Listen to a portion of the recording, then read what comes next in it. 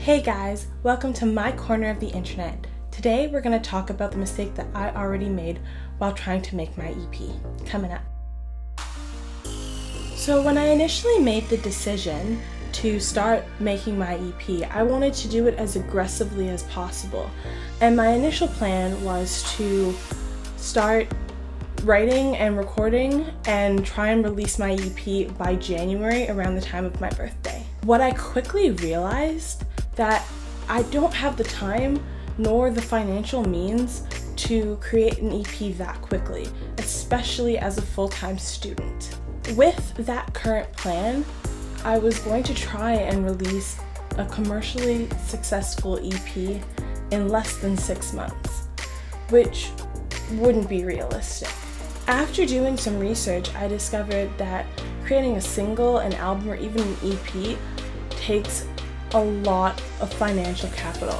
I found figures as low as $8,320 and figures as high as $13 million, which to me $13 million is completely unrealistic. So I'm going to talk more about the cost at around $8,000. Now don't get me wrong, $8,000 is still a heck of a lot of money. And where was I going to get it from? Was I going to get a loan, a line of credit, try and make an extremely detailed plan and beg my parents for support? This really started to stress me out, so I did some more digging. And I found out something extremely amazing.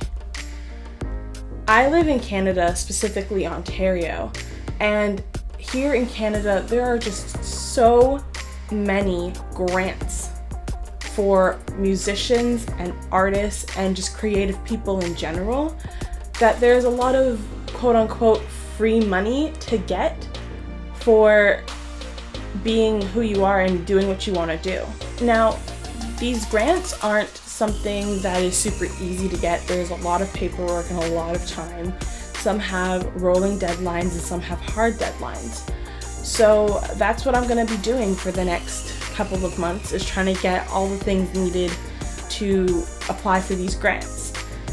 And what I plan on doing is that the next couple of videos over the next couple of weeks are going to help inform you guys on how to get these grants, what kind of grants are available, where to find resources on grants, and the things that you're going to need in order to apply for these grants successfully.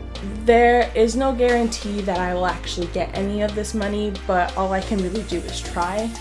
And I think that it's amazing that we live in a world where we can pursue our creative talents and that our governments, cities, provinces, states, and so on are willing to fund our creative abilities because they realize that it stimulates the economy as well. I will also be writing some more songs. I currently have about 2 songs prepared. I'm trying to get to about 6 for my EP, and I'm just going to be working on songs and working on the grants for the next little while. So there's the update on what's going on, what I'm doing, and where I'm at in this process of creating my EP. If you like what you saw and want to see more music-related videos, consider subscribing. I hope to see you guys next week. Bye!